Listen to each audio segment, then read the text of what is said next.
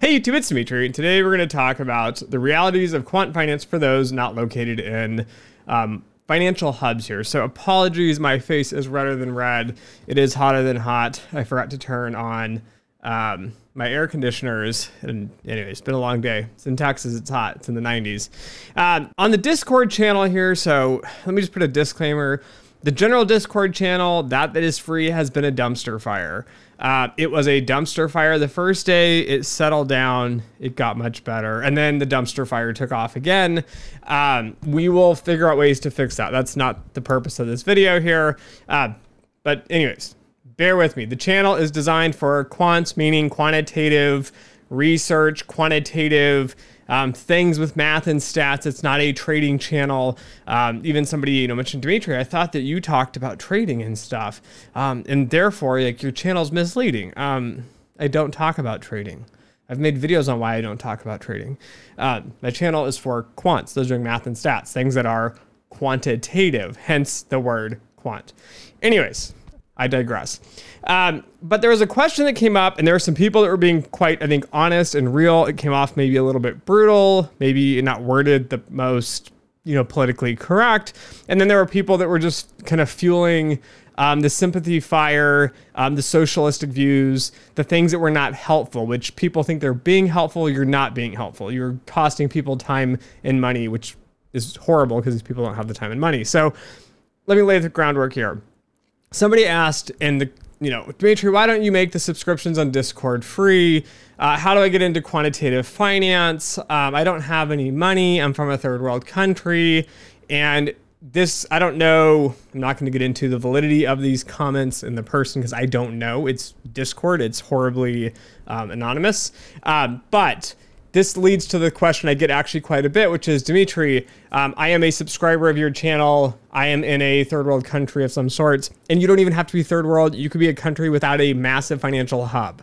So there are many countries around the world that do not have large financial hubs. You are going to have a much, much harder time getting into quantitative finance. And let me lay the groundwork on why this is and why. And often, in many cases, it's just not possible. Like, you're not going to end up in quantitative finance. And I think it is mean. I think it is rude for people to imply that if you study textbooks, so, I say, oh, go out and buy, I don't know, the structured finance modeling textbook, or go out and buy this time series analysis textbooks by Hamilton. If you just learn all the material and you're really smart, you'll be a quant and make lots of money. Go ahead, buy, pay me for all these courses and these textbooks. That's what people are doing on a lot of these forums, which I think is quite unfortunate. And they're getting your hopes up. So let me explain kind of the US market. Let me explain my views on other markets. And then let me explain why things don't work the way people think they work here. So, one, US markets require a graduate degree for quantitative finance, meaning quantitative research, model development, model validation on the sell side. I'm gonna throw out the buy side risk because I found out from talking to many people, buy side risk is not the same rigor as sell side risk. Whole other conversation here. But the issue is those doing math and stats wanting to get into quantitative markets in the US require, at minimum, the bare minimum requirement is a graduate degree. So it must be a master's or a PhD in something quantitative, okay? We do not hire MBAs. We don't hire business degrees. Now that being said, I will also take a step back. I have made job offers to those with psychology PhDs or other sorts of PhDs. The reason for that is it's a PhD. They have to take stats, probability, and some math behind the scenes, and they have to do applications, and they have to do like experimental design, for example, things you don't take as an undergrad. Anyways, you need the skill sets though of a graduate degree to get you the bare minimum skills where someone is willing to train you from a graduate degree up. Like a PhD, you've hit maybe 1% of knowledge. You still got 99% to go. And the reality is you'll never complete it. There's not enough time. There's not enough resources. You're going to specialize in something and you're only going to learn a small fraction. But even with a PhD, even with a master's in financial engineering, quantitative finance, you still have a ton of information to learn here. So these are bare minimum requirements. And those degrees must be done in the country that you are working in. Now I'm going to put the caveat here. Europe is kind of like a country. I know it is not. It is kind of like a country though. So often you can get a degree in one country and you can work perhaps in a few other countries. I know, I've seen subscribers do it. It's harder than it looks often. But anyways, US, you need to get a US degree. The US market is predominantly foreign, non-national US citizens. These are going to be people that are Chinese, Indian, all kinds of countries in Europe, Italy, I've seen, UK, France, for example. France has a lot of good quants there as well.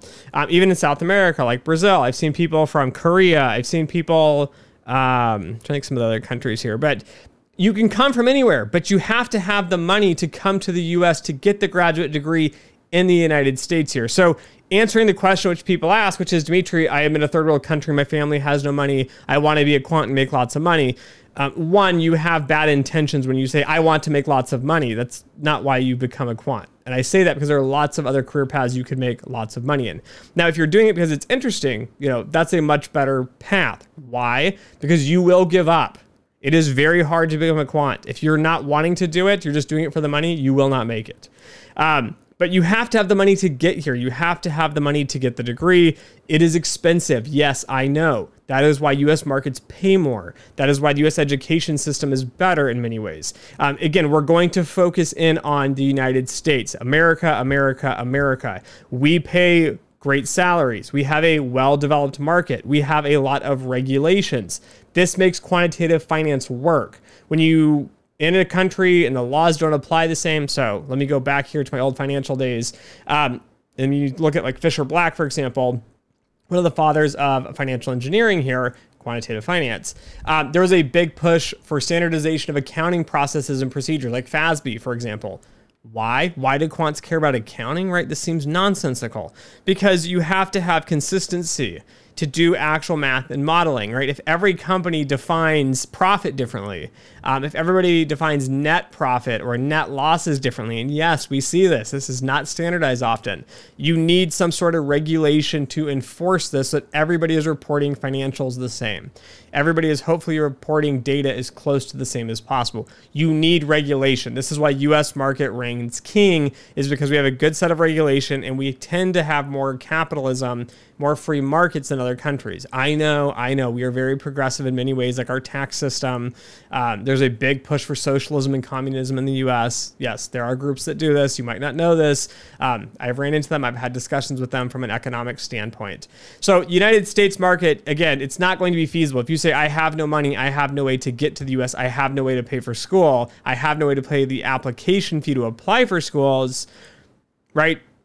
There's not an easy path. And I'll talk about probably the ways you could go about this here at the end a little bit to increase your odds, but they're not really that great. Now, if you look at Europe, again, you have to kind of consider Europe as a conglomerate, one Europe.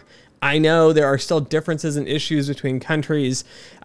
I had recently an interview with Alexander, which was on KDB. We were talking about that. He even mentioned, for example, going to a different school in the UK made a difference on getting into quantitative finance. So the schools you go to matter. It makes a big deal. You can't just go to any school under the sun in a country and think you're going to get a job there. That being said as well, I knew somebody else who was from an Eastern European country, had a financial engineering master's, right? It was free or very cheap. Guess what? It was not worth anything. I'm sure they actually learned things and there was some sort of value to it, but companies in London and the UK did not value that. So that individual had to then come to the US because he wanted to work in a high-paying quant job in the US. He was a really brilliant guy, had a true passion in the field, checks all the boxes. I know many of you have these things, but the issue is he had to come here. He had to pay money to get another degree, taking very similar courses, and then getting a job from the US here. Again, you have to go through visas and there's all kinds of stipulations and rules and laws and regulations. For example, I can't just go out and just hire someone too internationally and just like send all my work to them and have it done. There's rules, regulations, and laws that all pertain to this. Companies have to hire lawyers to bring in to make sure we're meeting all the laws and compensation issues and a bunch of other things. Not my area of specialty. Again, Europe, though, similar situation. You have financial hubs. You want to go to schools that are good schools that are close to the financial hubs like London. Again, there are some other places, for example, in Switzerland, Germany has some jobs, Spain has some jobs as well. Again, there's going to be some jobs here and there. There's companies and people doing things, but you need, again, to go to school in Europe to do that. I highly doubt, someone can correct me in the comments if I'm wrong, but I highly doubt a European country like someone on the, in London it's going to say, you know what, let's go hire someone from, put your third world country here, maybe like a small island or something. I don't know.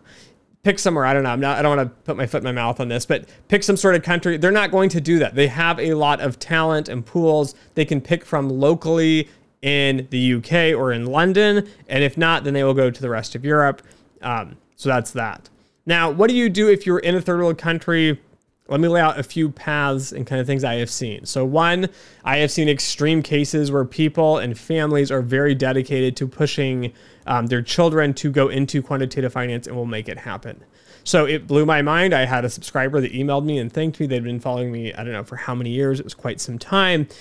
They'd followed my channel. They followed my advice. They went, their family sold basically everything they had for the most part. They scraped by. Their family, their parents lived essentially on next to nothing because they wanted to sell as much stuff as possible and send their child to Europe, where they went to graduate school. They went there, they studied a STEM background, I don't remember which degree, and then they went on to get a job in quantitative finance and make fairly good money.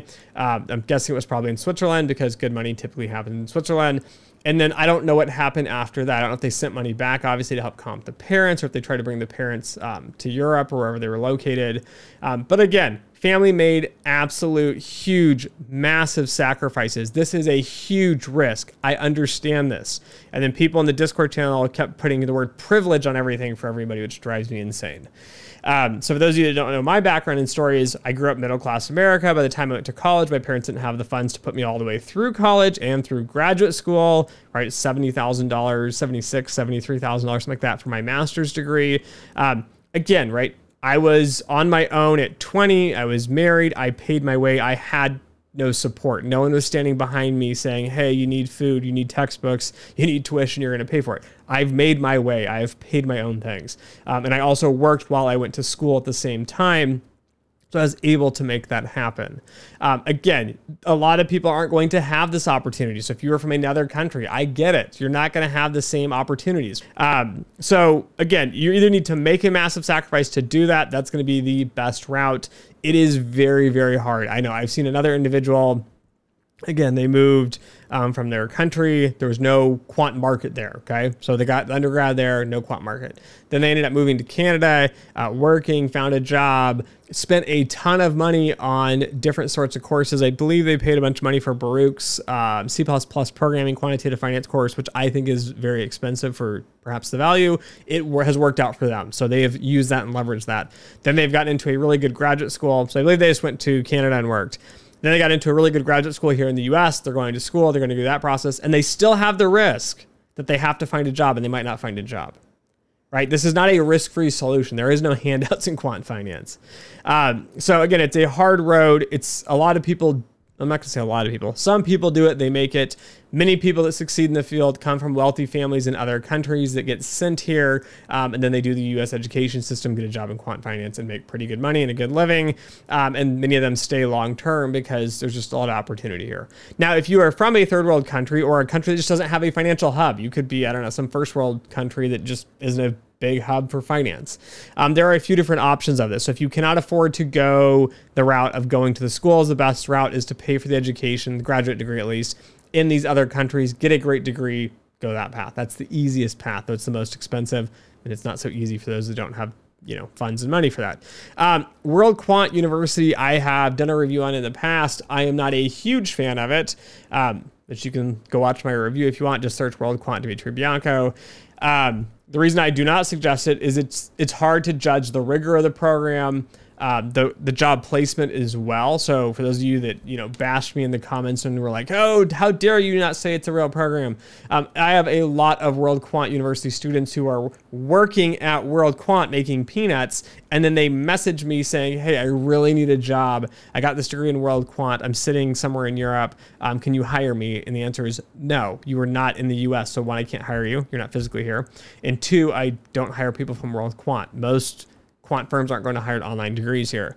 But that is one path. Now, if you want to stay in your country and they don't have a big quant finance market, this could be actually an interesting path for you, because you could go down the path, get the degree, learn a lot of the information as best as you can. Hopefully you get enough foundations. Hopefully you have a good solid STEM sort of undergrad degree already. And then you can hopefully take that in your home country and figure out how to add and build and use the tools you've learned in quant finance in your home country. I think that's actually a really good thing to do. I think many of the people in World Quant had some sort of idea behind that of trying to just, democratize and distribute here freely some of the open source approach to quant finance knowledge and help people in those countries. Again, as I mentioned, there are hurdles and issues with data quality, procedures, laws, rules, regulations, even on the trading side here. I have a book, which I don't have it next to me, but I have a book on market microstructure and talks a little bit about dynamics and difference in regulations, even between London and New York. So the US market and the UK market,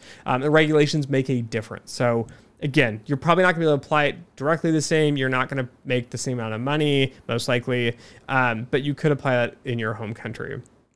Now, you could also learn the skills, learn the materials, and try to get to another country. But to be honest with you guys, the odds aren't real great. It's really hard to move to another country, get a visa or whatever you need, especially in the US, and take those skills with you and bring them here, especially if you don't have a degree from that school. World Quant is an option. Now, there is the CQF, which is another designation that's online. It is more expensive, and I didn't realize there is odd pricing depending where you're from. So those in the US pay a much higher price.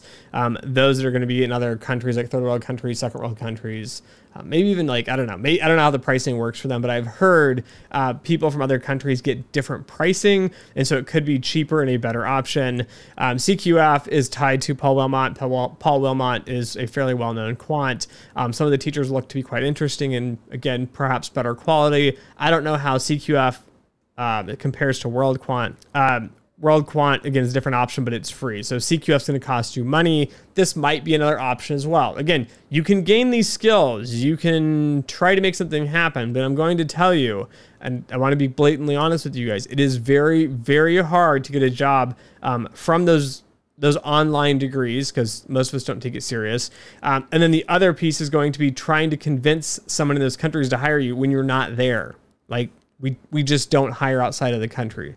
I mean, even like, for example, me moving to London, I've had a job offer or two over the years.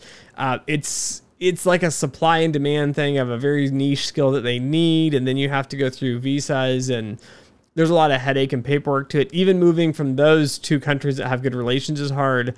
Again, convincing someone to hire you from an online degree is challenging. So anyways, I just hope you guys take the reality of this, which is, I know it sucks. It's not fair, right? You are born into a different country. Perhaps you don't have a lot of money, right? But you need the money, you need the degree to really get into the field and make it happen here. I think it is quite naive. I think it is misleading, because imagine you're in one of these countries, you work really hard, and then you're like, oh, if I go and get this free degree, I'm going to get a job, because I've seen many of you do this. And you go and you spend the time and the effort and the money, right? It's still taking you time. You could have been working somewhere else and making actual money, but instead you go to one of these sort of online degrees or some shortcut route, and then you finish and you're unemployed and you're emailing me begging for a job. And it's like, there's nothing I can do. And then unfortunately, the people in, these industries as well, there's not a lot they can do. It's just a tough route to be in. So do your homework. Again, I would recommend too, if you're interested in quant finance, look for people in your country, message them, see what they're talking about, see what they're doing here. They might have some sort of, maybe find a scholarship or a sponsorship or some way to kind of get to a specific school, university degree. Maybe there's a firm in your country that is hiring quants, right? Maybe it's just one of, only like 5 or 10 firms. Try that route. The other thing I would like to note here as well is many schools offer scholarships. So when you apply to the big name schools in the United States, often many international, especially those that aren't that wealthy, don't have that much money, you will apply. Tuition might be $20,000 a semester or $30,000 a semester, whatever it is. And the school might say, and hey, we're going to knock that down. And that's only going to be, I don't know, 10,000. Maybe it's half, maybe it's 3/4. I don't know. Something like that. So anyways, I thought I'd make this video just to be helpful for you guys. Again, I don't want to be a downer here. I don't want to be mean and nasty and name call people, but the reality is you need top-notch degrees from top-notch schools in specific countries where you want to work. Unfortunately, quant finance is not as common around the world. Again, there are regulatory reasons for that. So anyways, I hope you guys found this video helpful. Thanks for watching. Thanks for listening. And as always, until next time.